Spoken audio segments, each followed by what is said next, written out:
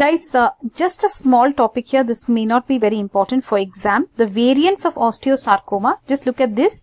Telangiectatic osteosarcoma, small cell osteosarcoma, fibrohistiocytic osteosarcoma, well differentiated, and then anaplastic. Anaplastic means poorly differentiated, correct?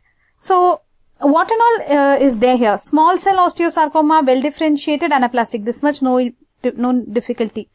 Telangiectatic osteosarcoma, here there will be dilated vascular channels. It is a very aggressive variant. Then in small cell osteosarcoma, obviously there will be small uniform uniform tumor cells. This kind of resembles Ewing sarcoma, but Ewing sarcoma affects the diaphysis while osteosarcoma affects the metaphysis. Okay. Fibrohistiocytic osteosarcoma, this resembles some malignant fibrous histiocytoma. So this is an osteosarcoma which tries to resemble the fibrous histiocytoma. Do you know where you saw this? Fibrous histiocytoma malignant condition. See here.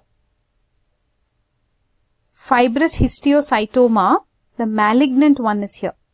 Malignant fibrous histiocytoma. It's a non-osseous tumor. So they are saying that sometimes osteosarcoma can resemble this malignant fibrous histiocytoma. That's why it is called fibrohistiocytic osteosarcoma. Not very important for exam, like we told you. Then you have well differentiated and anaplastic.